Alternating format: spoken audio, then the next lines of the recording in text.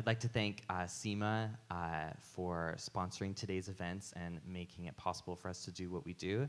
And I don't want to take up any more time, so I'm going to throw it over to our moderator, Peggy Hogan. Please join me in welcoming this panel. Thank you. I'm Peggy Hogan. I'm a recording artist known as Huali here in Montreal. I'm also label manager for Outside Music Next Door Records.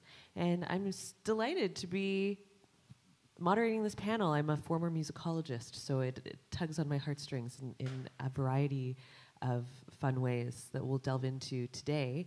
I wanted to just throw it to y'all. I'll have you start, Madeline, and then we'll go to Alana, Amy, and etc. for self-introductions. So, Madeline, take it off. Yeah, so my name is Madeline Lines. I was a producer for the project on the episode on Hochelaga Maisonneuve. And my pronouns are she, her. Me next, right? All right. My name's Alana DeVito. My pronouns are they, them. I am the lead developer on the Mapping Montreal music app project. And I'm a sound artist and composer, and currently I'm going to Columbia University for sound art master's program. And I went to Concordia for electroacoustic music and computation arts. That's me. Hi, my name is Amy Macdonald. I am a musician and an arts administrator, cultural worker, project manager, grant person based here in Montreal for the last 12 years. I'm in a band called Nenin.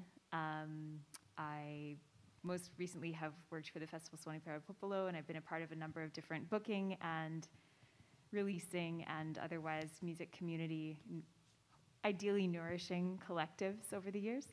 And I'm really excited to be on this panel. Oh, and my pronouns are she, her. Hi, everybody.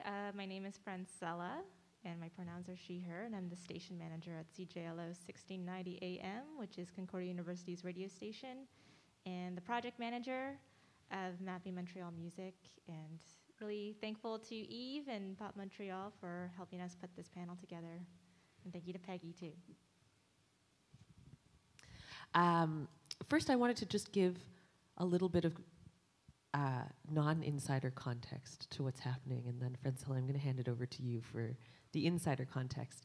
Mapping Montreal Music is a series on the radio station about various music history gems throughout the city. It's extremely illuminating, and there's also a very fun Pokemon Go-esque app that is in development where you walk about the city, collect audio gems, and you get to hear a story about where you are in the city as it relates to music. So, Francella, I wanted to start by just asking you, and I think Alana can probably also give some context on this, but I know that there was a delightful funding allocation that really brought this project to life. But I know that it's your mission at CJLO to really start thinking about alternative radio, ways to kind of like expand what CJLO and especially an AM radio station is able to accomplish.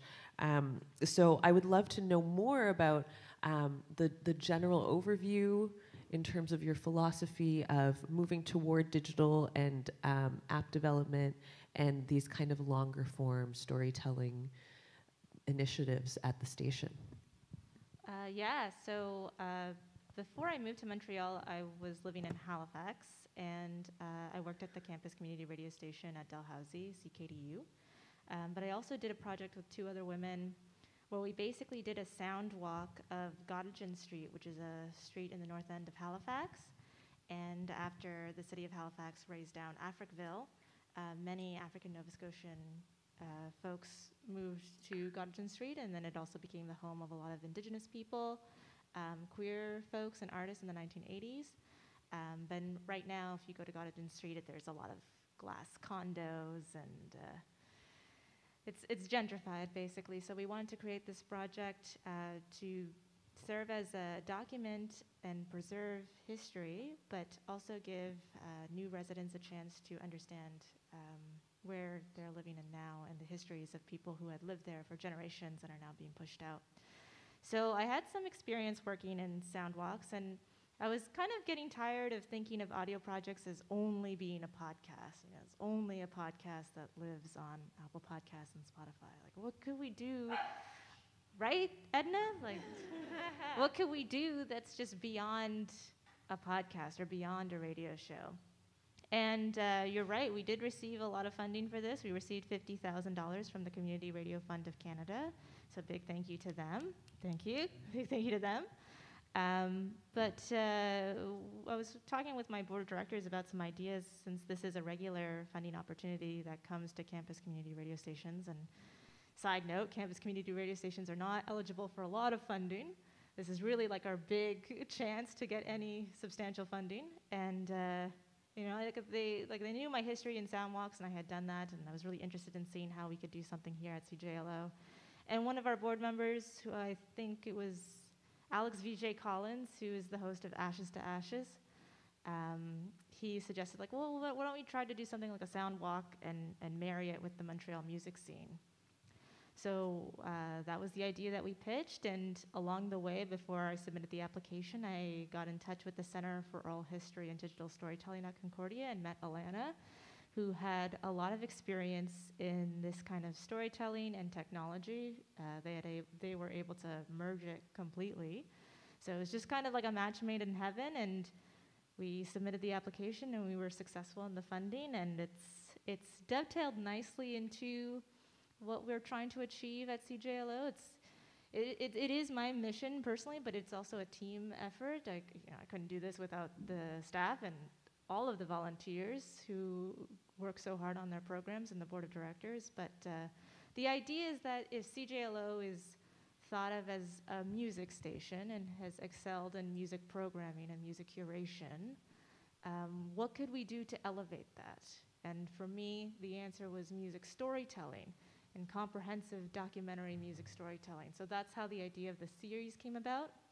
CJLO being an AM radio station outside of the city core, you know, we have those challenges. So I thought, well, if we're on AM, we may as well expand into digital storytelling, you know, head first. And if we're outside the city core and we physically have to meet people where they are.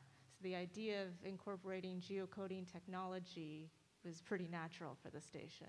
So that's kind of how it came about, but Alana, I think you can add in anything that I'm missing. Yeah, I mean, yeah, I can kind of tell a little bit about how particularly the app idea came about before Francella approached the Center for Oral History and Digital Storytelling. First of all, there's another kind of part of the center within the center. There's the Black Box Theater studio called the Active Listening Lab, which I was working as a research assistant to Dr. Luis Sotelo Castro. And he really focused on oral history and oral history performance, kind of like documentary theater, sort of. During that time, I was also in computation arts doing my minor. And I would kind of wanted to figure out a way. It was also during the pandemic. So particularly things like sound art didn't really have a place to be experienced. Like music, you know, you have your you have like Spotify and, you know, streaming services. So that kind of continues. Obviously, we did lose the, you know, concerts and stuff like that. But when it comes to things like sound installation work, you're at galleries and kind of specific institutional concert situations. So the app actually came about from wanting to show kind of unusual audio content, like more experimental compositions, and have a way for sound artists to like put their compositions around the city, and then you could kind of experience someone's kind of virtual audio installation. So that's kind of what I was playing with at first. And then when Francella approached with the Mapping Montreal music project, and it just seemed like a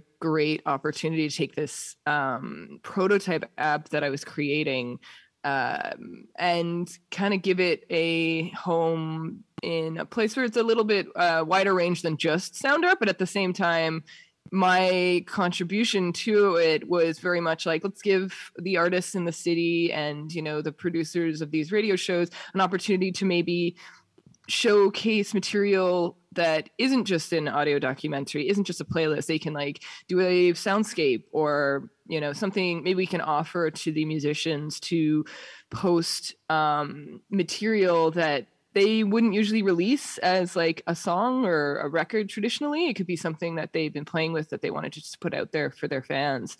So that was kind of how I developed it, and then, you know, collaborated with Francella to get it to where it is now, particularly. But I guess part of the other thing I would say is in my work, so I don't usually work as like a developer regularly, but what I do is I use coding and different technologies to facilitate a lot of ideas I have for my interdisciplinary work. So I use, it's a fun way to create unusual ideas because you can kind of build anything you want when you know some code.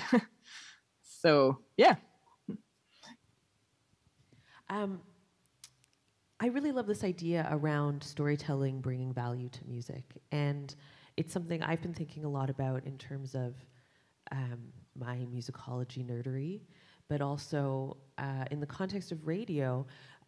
It's come up so many times this week when I'm talking to other label heads, the idea that radio is being outpaced by streaming tenfold now. And where once, even though streaming became a primary space for music discovery, it is now largely overtaking radio as a major revenue stream, which is still actually relatively new. So I'm thinking about what are the other ways that we value music that are not just like royalties and listening. And I feel that context is something that can really increase music's value. This is a question I would really love to throw first to Amy and then open it up to the group. Just as an artist and someone that is a programmer and, you know, a deep music lover, how does getting historical and cultural context around a music piece affect your valuation of that music as both artist and programmer? That's a great question. Yeah, how does it? I think partly it situates, it's sort of like both, so I'm thinking kind of two opposite things that I think are both true and kind of come together at the end of the thought. The first thing is that there's a kind of magic to context that people really kind of almost fetishize the conditions under which a specific piece of music was created, to the point where, you know, like you're pouring through, like I remember being a teenager and just pouring through the liner notes of albums that I loved, trying to figure out like, okay, who did this, who did that, who did this, who backup sang on this Neil Young song or whatever. And so there's a kind of like, I think sometimes context can be like a shortcut to like, why is this thing so powerful? Like, why is this piece of music so magical? Why does it have such a strong effect? It can either, like, I think people sometimes look to that as an explanatory thing, which I'm maybe like, it's not, it's maybe, I've maybe preferred to see it as like an ingredient in the overall kind of stew of what and where a particular piece of music was shaped by. And then the second thing that I'm thinking, which is kind of the opposite of that, like fetishization of like, oh, that's why that thing is so amazing, and they made that amazing thing, and it's special and different. versus like sometimes when I'm reading about an artist whose work I admire, or when I'm like listening to these episodes, these podcast, or sorry, specifically not podcast episodes, which I experienced, unfortunately, because I have an Android, I can't test the app, so sadly experienced them in a rather podcast-like way when I was listening, but definitely, like, even just thinking about, like, hearing people say, like, yeah, we were putting on shows, like, people were putting on shows in church basements, we're putting on shows near the railroad tracks, we're putting on, like, I think context also has the effect as an artist personally of kind of situating me in a long line of musicians that has preceded me and will continue after me, and it's really deeply comforting. It's like humbling and also really, really relaxing to me to be like, okay, so they didn't pull that out of thin air. Like, there were conditions that created it that are, you know, there are conditions around music, and there are conditions around my music and my practice and my community too, and that puts us within a long, long legacy of people who are just like trying to make this music thing happen in whatever ways they can, whether that's with like a Tascam or like a famous console that the Beatles recorded on, you know, like the story of it can help make it both more magical and also more accessible, I think is the very short version of what I just said in a very long way. Mm-hmm. Yeah, I really identify also as an artist with the idea of how comforting it is to feel part of a tradition. And on one hand, there's always like the tradition of the genre that you're participating in, but there's something very special about the physicality of like, there's like a real tradition of like a DIY conditions in Montreal that have proliferated so many types of music, and I think that's something that Mapping Montreal Music really illuminates, is like how long and vast that tradition is, and how we are all still very much a part of that and a part of making that for future generations. And what are the forces that threaten that, which has come up as a theme in a lot of these episodes? You know, Madeline's episode focused on gentrification and Hochelaga Maisonneuve, but you know, we could have made this whole series just about gentrification and how that's affecting the music scene in Montreal. So specifically looking at, okay, how is it affecting this borough as opposed to this borough, who's coming into this borough and that borough, and how is that affecting the respective scenes, respective genres, respective players, venues in that borough? That's something that we wanted to do. Yeah, and especially in terms of putting things in context, one thing I found interesting while making my episode was putting artists in conversation with their own songs. So there is this song by Claude Linthrope that I happened upon. It's called Hochelaga Mon Amour, and it's very much, it's almost romanticizes, you know, the changes in Hochelaga and the things that they love about it, the things they hate about it.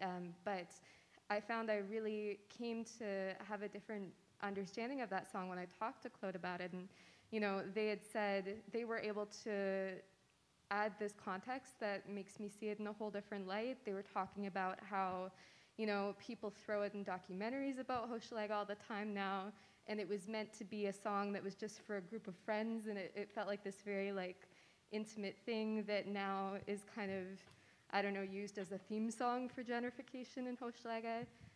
So yeah, that's the value that you get about talking to musicians about their songs, about their work down the line too, reflecting on past work. And yeah, it ended up that they had, you know, something that was really beautiful about the Hochelaga episode in particular is it is such a neighborhood that everyone is extremely proud to be from there. They love to make music specifically about the neighborhood.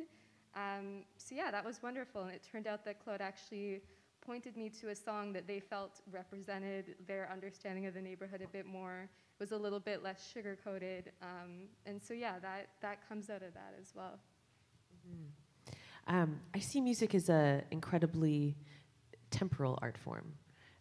It's something that, you know, you don't get to choose necessarily. Like, it's not like you can stand in front of a painting for hours, but you're at a show for a certain amount of time. Like, music moves through time. There's always a passage there, which is one of my favorite and most, I think, juicy ways to think about music as an art form.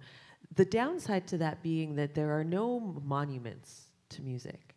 And I think that's something I find incredibly fascinating about this project, is that it brings a real physicality to an art form that, aside from the live show experience, which is also very temporal and temporary and ephemeral, there's no real physical, there's no artifact, there's no monument to this incredible art form. So I do want to throw it to Alana first, and then open up to the rest of the panelists around the idea of creating the map, the exercise of the audio gems, and traveling through the city to, collect these kind of digital icons that illuminate the story. Oh, yeah, it's interesting the way you frame this about. Sorry. No, all good. Go Sorry, ahead. can you hear me? Oh, okay. Yeah, it's interesting how you frame this about the monuments and kind of the physicality, like bringing physicality to this ephemeral art form. It's actually something very common within like the study of sound art in particular, just because, like, for example, like what I'm studying at Columbia right now, and it's integrated into a program with other artists that do painting and these art forms that have more of a physical representation. And how does sound art and music, of course, are like, how does that fit into the world? How can it exist among these very more materialistic kind of creations? So in terms of the app, it is definitely one way to give people a connection between what they hear and how it lives in their world physically. It's a difficult thing sometimes, because there is a magic to music and to sound art, because of its immateriality, really. But at the same time, we can't fight the fact that as humans, we do kind of want something that we can latch on to in the real world a little bit, something that we can kind of connect with a little bit in a physical form. So the app definitely is a part of that kind of discussion in the kind of bigger world of sound and music, and how to connect it to how to connect with people on a level that other art forms don't have to worry about, because it's already built into how it works in the world. So I hope that kind of explains a little bit in terms of the app for me, and why it's an important project, I think, to kind of give a new way to experience something so magical as sound music.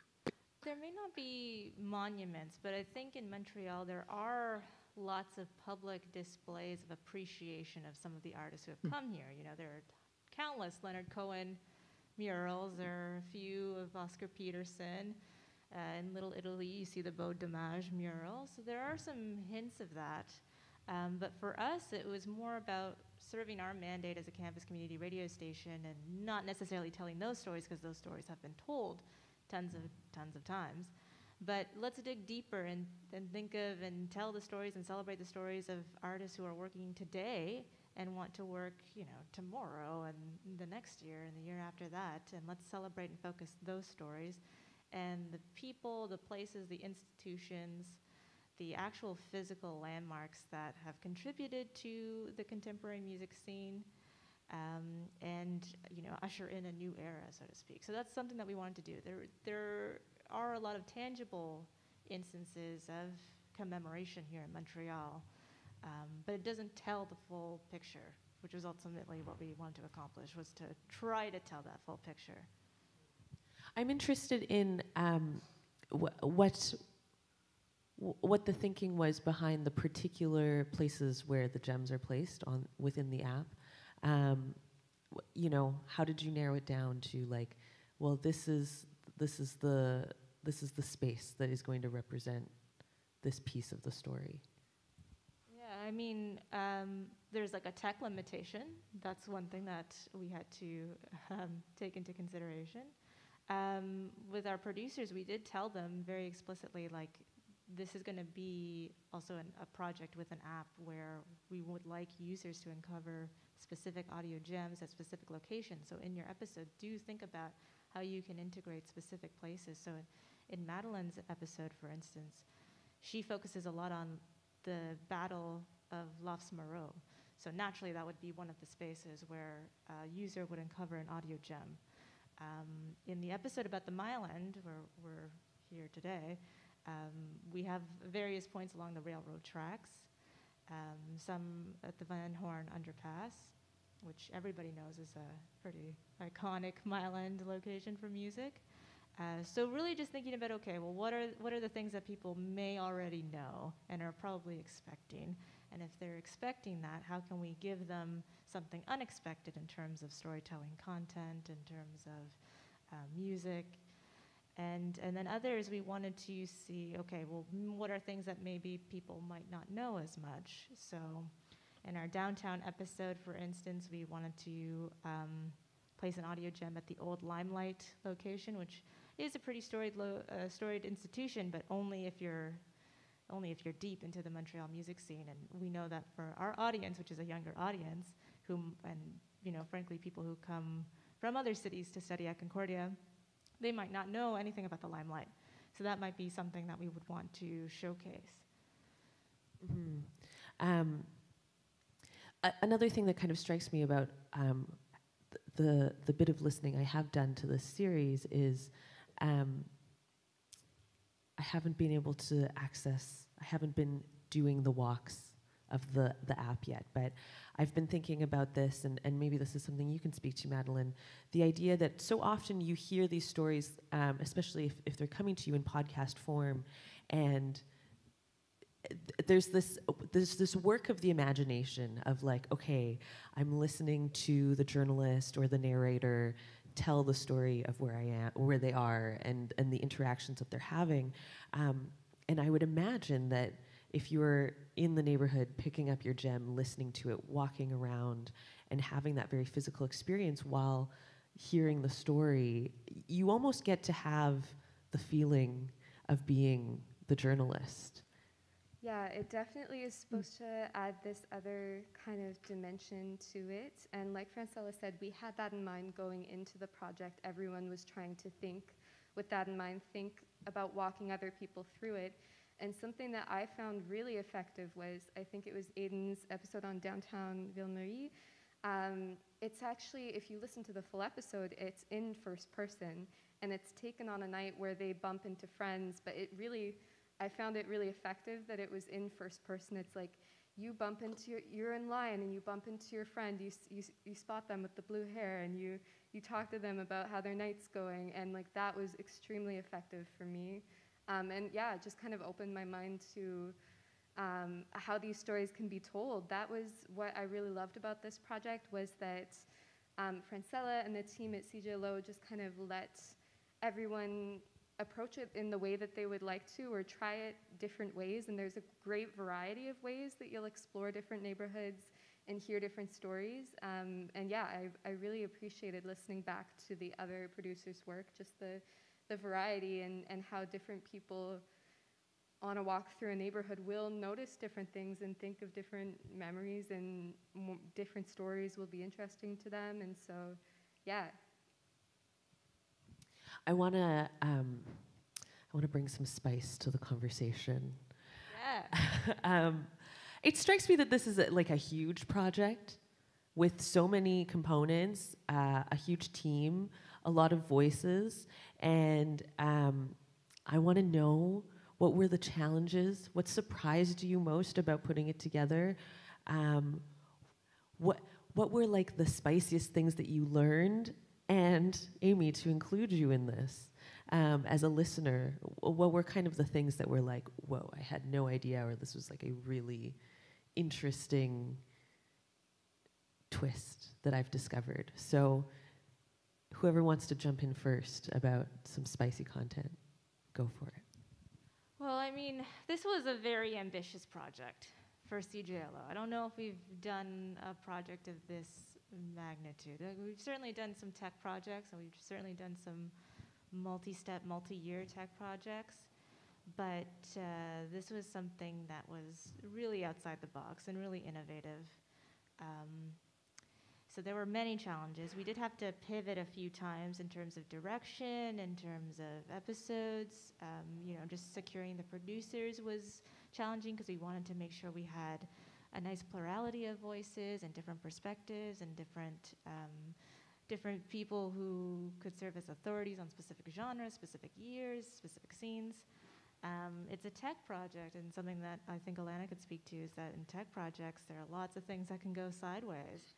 And this tech project, being very, very complicated, required a lot of rigorous testing, and that was something that we definitely felt was a challenge.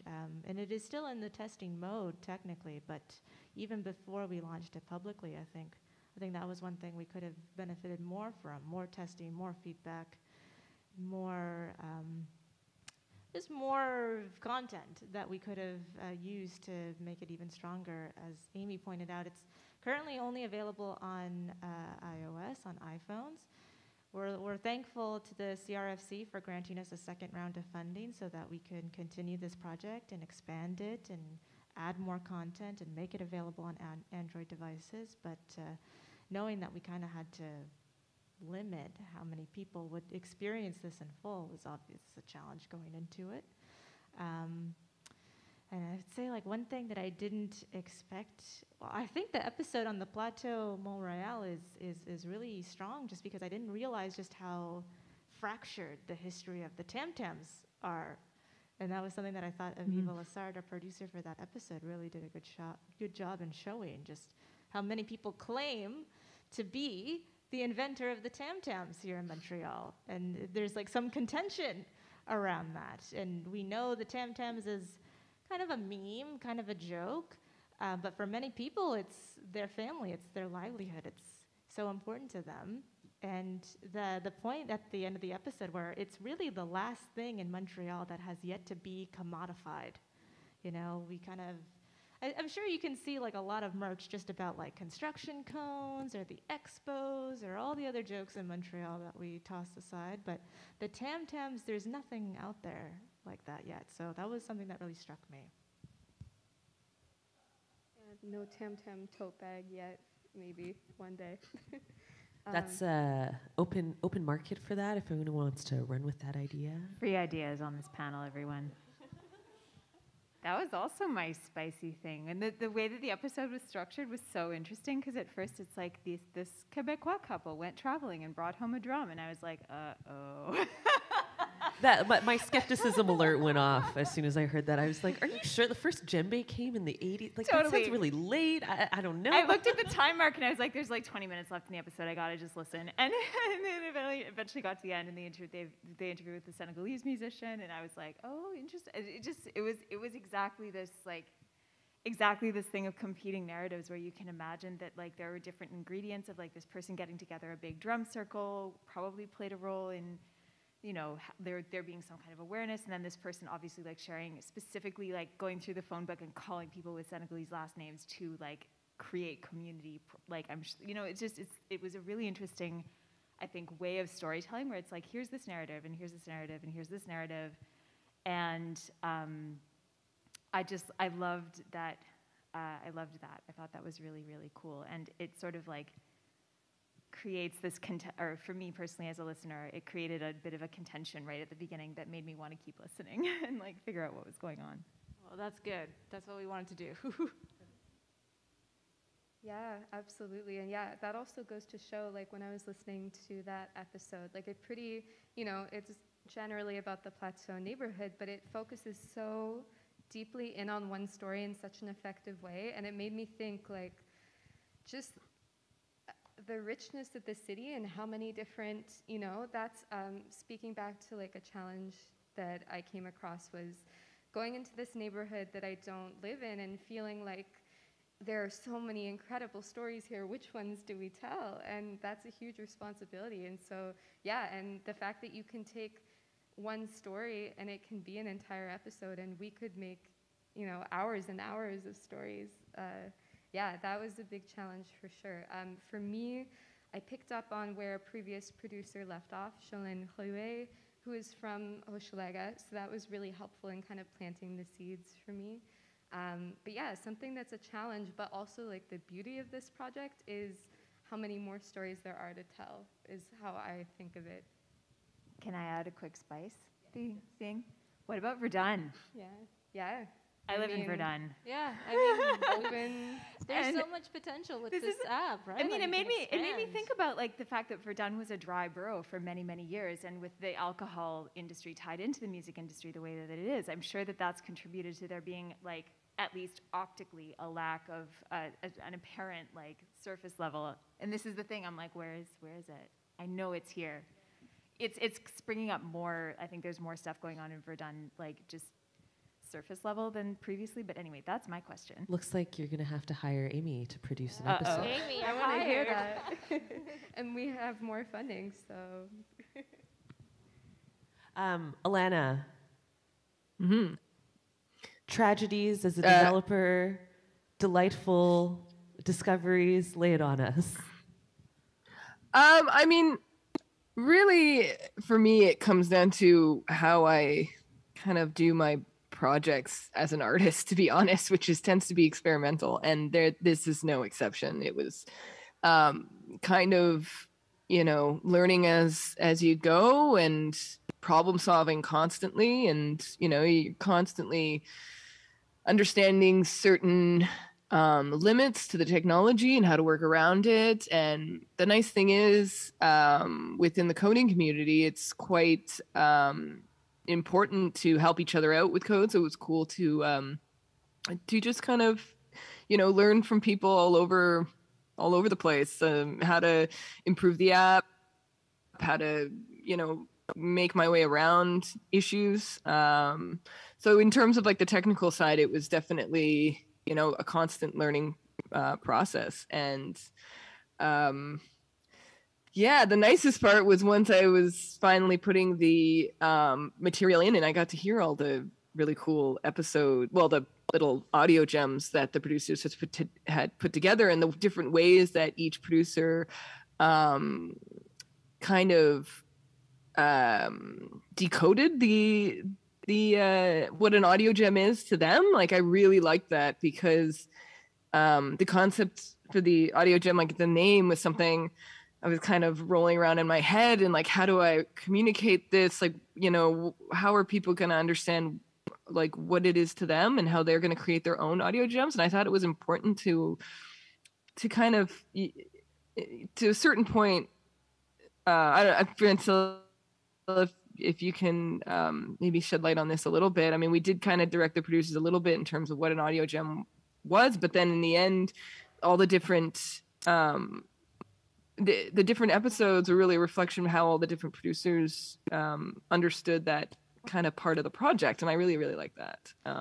It keeps it very, like, each experience is quite unique, which I really love. Yeah. Personally. No, I would agree. Like, everybody had a different approach to it. I mean, we gave them standard guidelines of like, okay, keep it, 2 to 7 minutes in length, and here are the different kinds of categories: interview clip and music and feature, which can be a soundscape. One producer, the Multimedia, who did our episode on Little Italy, actually made his own compositions for that episode, which also talked about gentrification, but his approach was to make audio art that reflected how gentrification could sound like.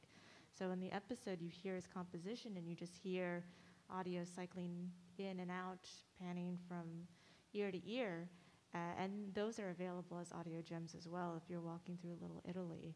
So I haven't tried it yet. I'll have to do a walk of Little Italy soon, but to see the neighborhood as it is now, while also hearing that, I think could be such an incredible experience, and that's what ultimately we want our users to take away from it.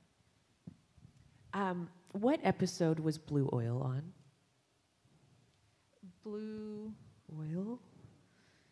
They're the first all-female post-punk band. I read about it in the Cult MTL article you sent me. Oh, I think Well, our first producer, Sun Noor, who handled Saint Michel Mile X, I think that was just like an example of like a story that they wanted to uncover. Yeah, I mean, like the point is like there are just so many stories, and we have to just make decisions. But really, whenever I hear something like that, of like, what about this? What about Verdun? What about all these things? It just reminds me of how much potential there is in this project, where we could just keep expanding, keep adding more content, keep implementing more elements. You know, we talked about having a social element where you would upload your own audio gem and talk about certain experiences you had, implementing more AR, more VR. So like it just has a lot of legs. And I think for us as a campus radio station, it's like, well, how do we make sure it's still radio? How do we make sure it still fits within our mandate? Yeah, I bring up Blue Oil only because I think that was like one of the surprises as I was learning about this project. I find it, y'all have done really, really deep work as researchers. And I mean, I've been in Montreal for 15 years, and I came to this city because of the Mile End scene, you know, and as I think many people did at around that time. But when I think about post-punk, I think about Constellation Records and Godspeed, and like to me, that's like the crux of it all. So then to find out that okay, there was actually really like this, the tradition of this is much longer and exists in like different parts of the city, is so illuminating. And yeah, I think that's a wonderful piece of the project. It's very inspiring as an artist to see that as well. Totally agree. Yeah, it was so, I think one thing, like as much as we can be like, what about my neighborhood? Which I immediately felt bad for doing. Yeah, that's a good point then. I mean, there's just so much we can do. There's also so many, like I loved in the Mile End episode how in the first, like, I don't know, the first 2 to 5 minutes, the producer's like, here's what everybody knows.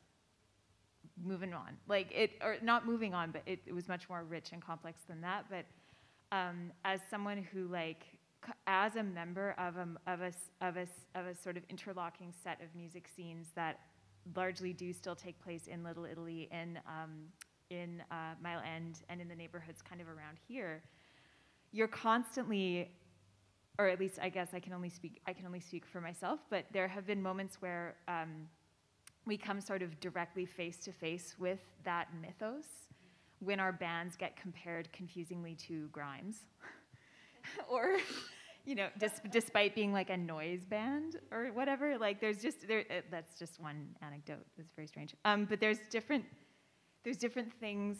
There's different ways in which that mythos both like feeds and also like puts up these weird limiting understandings, and it can be kind of strange to bump into them over and over again. It was so nice that this series did such a good job, and that episode did such a good job of just drilling right down into something that really into stories that really do deserve more attention. Yeah. I've always thought that the phrase "the Montreal music scene" is just like incoherent. Yeah. Like there's so much more happening there. If you're wondering who are the people in Montreal who are doing this or that thing, the answer is almost always you just haven't met them yet. Like you just got to find it. And I thought that overall the series did a really nice job of like drilling down into that layer. Well, with the Mile End episode specifically, we made a point of not wanting to focus on Arcade Fire, the Unicorns, Wolf Parade, the Deers, even, you know, Constellation Hotel to Tango, so to speak, because I feel like when people say Montreal music scene, they really mean that time, that era, those people. And, you know, like, of course, the music has been very impactful and very influential, but there's got to be more to the Mile End than just that. And we knew we had to treat that episode with a lot of thought and a lot of care, and we needed to find a producer who was able to tell those stories. And we're really happy that we got Zoe Bailey to share those stories and talk about the queer DIY scene in the Mile End, who have been here for generations and are threatened by police action all the time. And that's not something that you hear when you read about all those bands that I mentioned. So yeah, we made a point specifically not to cover those things because nobody wants to hear that from CJLO. We'll leave that to CBC and show. Yeah, and also thinking about just the purpose of the project, like if those stories have been told already, like you want to be finding out things that you didn't know, that you wouldn't hear anywhere else. Yeah. I would like to do, if I may elect myself as a producer, if I could produce if I could produce an episode, the audio gem would start in Victoria, and it would be like the story of hearing the unicorns for the first time, and then being like, oh, I'm obsessed with this city, and then like, oh, Wolf Parade, oh, they're from Victoria too, and like, I could make this journey. Everyone who knows me well knows that I'm obsessed with the unicorns, and I always credit them to bringing me here, chasing them over here, and then being like, oh, you're just regular guys on the scene. Not knocking them. I like the unicorns too. Yeah. As a former musicologist, something that I really, really thought about a lot was the idea of public musicology and how to bring this kind of in-depth research into the public sphere and take it out of the ivory tower, make it accessible, make it something that is consumable. Like, no one wants to read an academic paper, not even other academics most of the time. So something that I find deeply admirable about this project is just how digestible it is. And I want to throw this question first to Amy and Alana. Specifically, one of the things I think about when it comes to public musicology is that there comes a very interesting kind of relationship between the musicologist or music researcher journalist and the artist, where it's kind of like the artist is making this thing and then there is this like context, but they're not always intertwining with each other.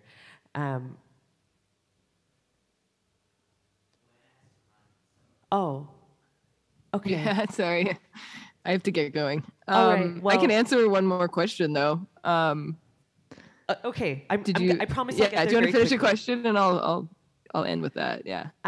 Yeah. Anyway, all that to say, when musicology is made public, it's able to have more of a conversation with the artist in the sense of like, it's not just the art being analyzed, but the artist is able to be influenced by understanding the lineage, the story around it, the circumstances with which created the circumstances which created the opportunity for them to make art in the present moment. So we'll throw it to Alana first before you leave. From an artist standpoint, I'm wondering like, where has this project taken you in terms of thinking about your own work? Well, I like what you're saying in terms of like more like getting to know how the art is made and what comes from behind it. Because a lot of the time I found as a musician, I played in bands for many years. I got really frustrated, especially as a femme person, when I would try to ask about how things were, how a song was made, how to do a solo, like really early on. And it always being this like, oh, the musician is untouchable and it's this magic thing that happens and nobody wants to share, or it happens with the arts as well, where it's like you're kind of holding on to like the mystery behind your work, which I thought was very frustrating. And it perpetuates this idea that creating art and creating music is only for the select few that are touched by the creative gods or something, which is very untrue. It takes a lot of work to, be an artist, to be a musician. And it comes from, a long history of people who influenced us and who helped us, and the communities which help us to learn and, become better artists, become better musicians. And I never found this kind of holier than thou kind of energy helpful or very good within the community anyway. So I really like it when people open up and, show kind of how they created the work, how they became an artist, who influenced them, what's the history of it. And it just creates a richness and an openness to art creation that I think is important. And so it basically, I think it really fosters a better art community when you allow these stories to come out, and you get, you know, more human in terms of how art is created and how it does take a community to create these like rich experiences. So yeah. Thanks, Alana. Hope that explains it. I will let you No run. problem. I know you have an exciting other presentation to do. So thank you for joining us. And in the meantime, I will throw the same question to you, Amy. Can you do a quick recap of the question? Absolutely. The TLDR that you had at the end? Right. So the idea of oftentimes music research exists in a vacuum. It's researchers kind of like observing art, talking about it, transmitting it amongst themselves, but that it doesn't often get back to the artist. And in this project, it is this really full circle thing, in the sense that even one of the pillars of this project was like, we want to talk about current stuff and what will be happening in the future and how things are changing. So I want to know, as an artist who has now taken in these stories, where is this taking you and your thoughts about your practice? Yeah. I think for me, listening to the episodes that I was able to listen to and the stories that are part of those episodes, it's again this like, it's grounding and situating in a way that I think sometimes sometimes I find it easy to imagine that, or like to sort of fall into the trap of thinking like, you know, I should be doing more, or this isn't enough, or like we need to do this and we need to do that, and like it's sort of like without sort of lapsing into complacency, I think it's lovely to remember that there's an entire ecosystem that has many, many, many corners that I didn't know about before I listened to these episodes, like the series of parties that are being thrown in Mile End, or like the rap shows that are happening in Montreal Nord. Like these just are not on my radar for whatever reason, and that's like really, really comforting to me to remember that there's so many, like I was saying before, just such an incredible ecosystem here. And at the same time, it makes me feel incredibly responsible for, okay, something I was thinking about before when we were talking about ephemerality. I'm a loud guitarist, so I always experience music as spatial. Like I work with space to create feedback. I need a certain kind of isolation in order to make the amount of noise that I need to make in order to get the type of sound I need to get. And like I haul gear everywhere all the time. It's exhausting. I'm 35. I need to start working out. I'm gonna break something.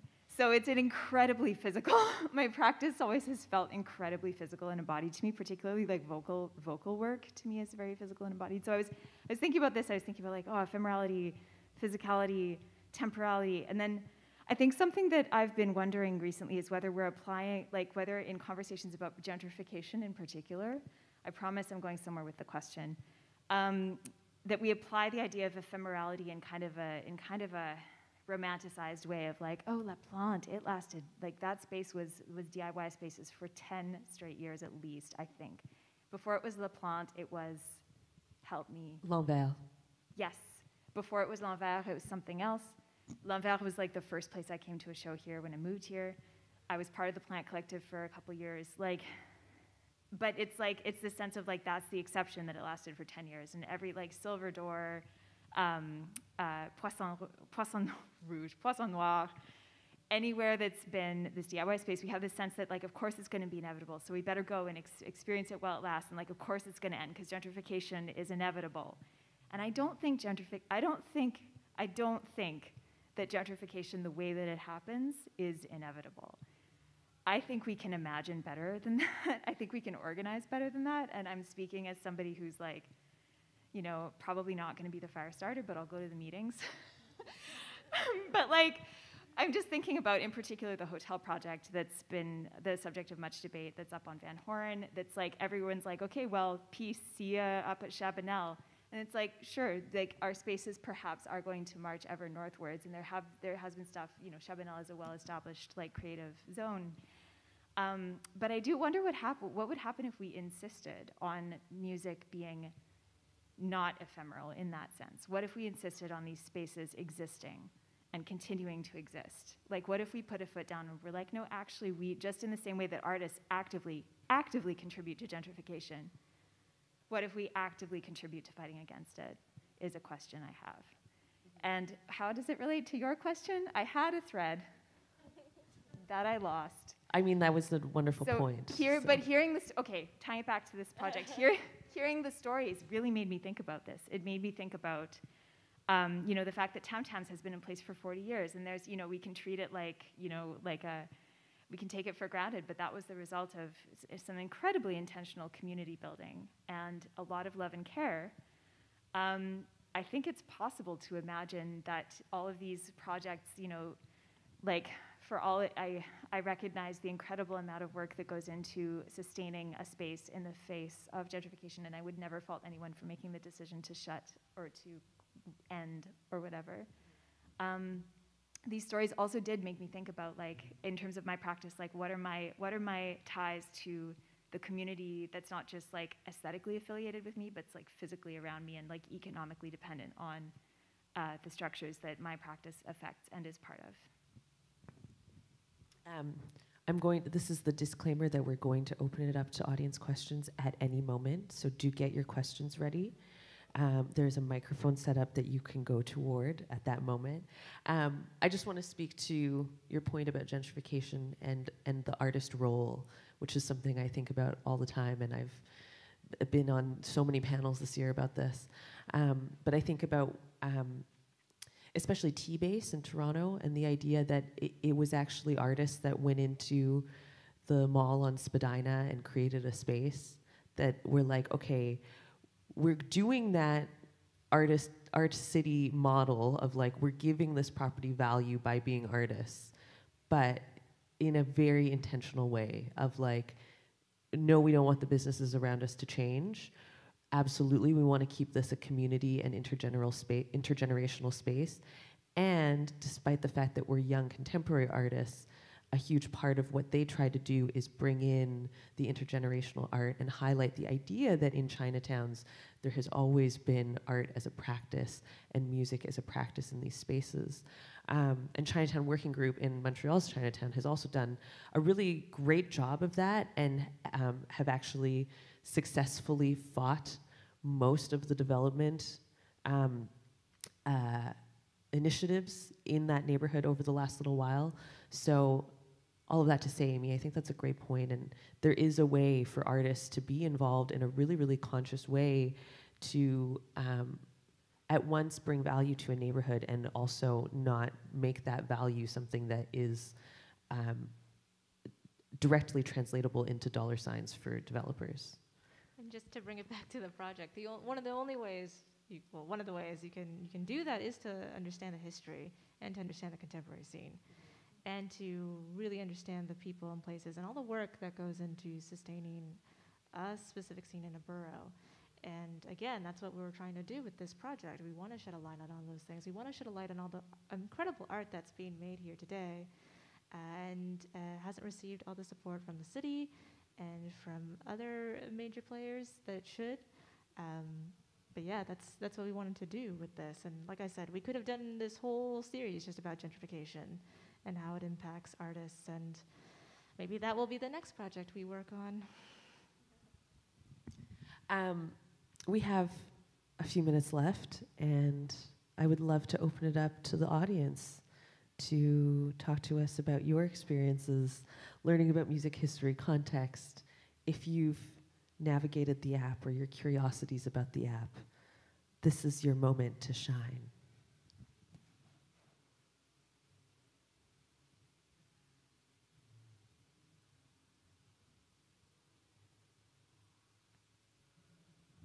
Okay, we're going to move on then.